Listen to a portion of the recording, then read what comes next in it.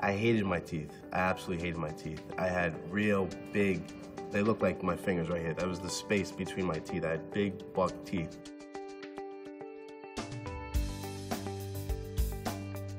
In high school, I played quarterback, and I was very good. On the football field, you know, behind my helmet, behind my mask, I was the most confident kid you could ever meet. But when it came to my teeth and smiling, I felt very insecure and I had no confidence. I can remember one specific incident where I was with my pastor and we were having, you know, a nice normal conversation, and he said something funny and I laughed, and I immediately looked to the ground, and he noticed, you know, that I was looking to the ground, not looking at him when I smiled.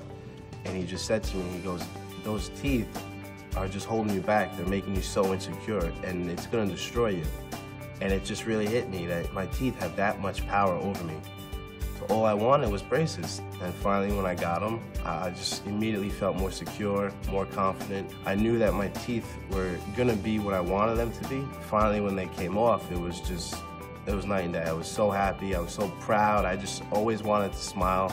And for the first time in my life, people were coming up to me and actually saying, you know, "Wow, you have really nice teeth," you know?